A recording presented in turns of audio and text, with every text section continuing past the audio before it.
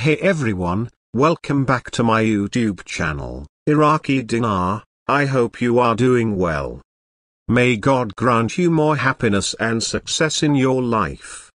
Please check out the latest update about the Iraqi dinar.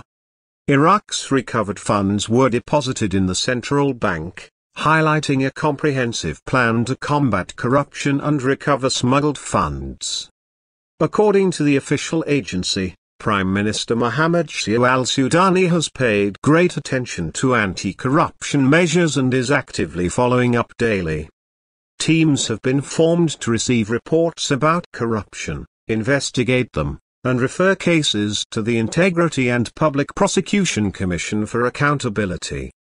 Violators will be prosecuted, and the money will be recovered.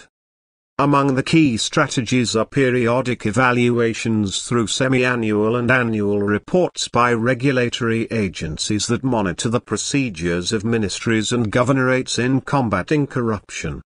Additionally, digital transformation and the implementation of a unified store system help control, follow up, and track funds and balances. All these measures aim to effectively combat corruption. Thanks for watching.